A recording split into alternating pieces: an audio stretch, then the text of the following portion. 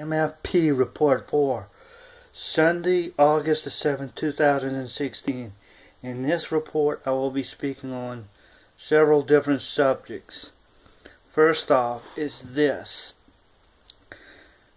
No matter what the polls say, I do believe, even though I'm not going to vote for the man, I do believe that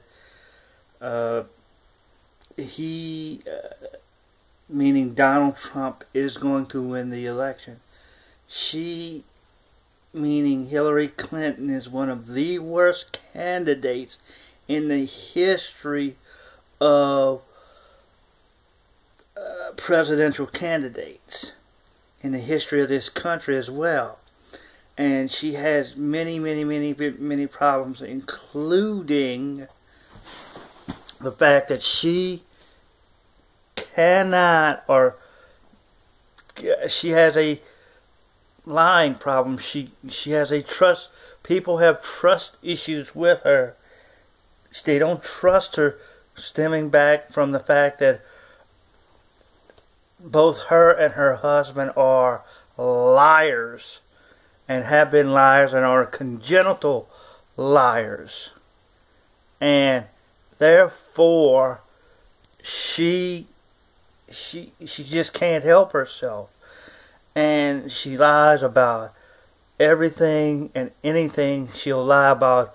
If you run afoul of her, even though you did nothing wrong, for instance, the women who came out against her husband in terms of his, well, let's just call them dalliances.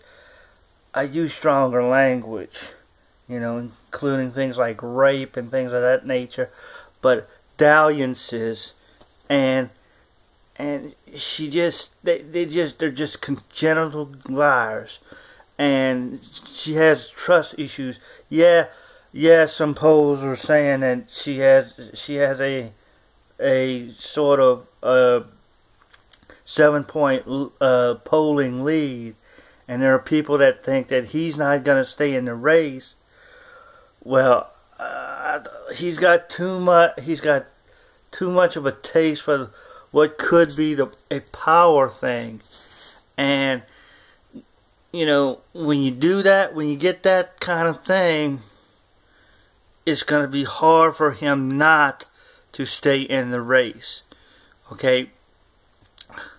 Now, other things. My Houston Astros, in a sports-related thing, are an up-and-down team right now.